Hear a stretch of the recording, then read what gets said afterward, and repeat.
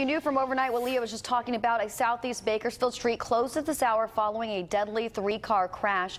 Police were called out about 10:45 last night to the accident on East Panama Lane, east of Cottonwood Road.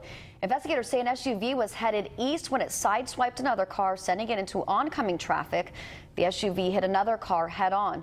Officials say a female driver died at the scene. Two other drivers had major injuries.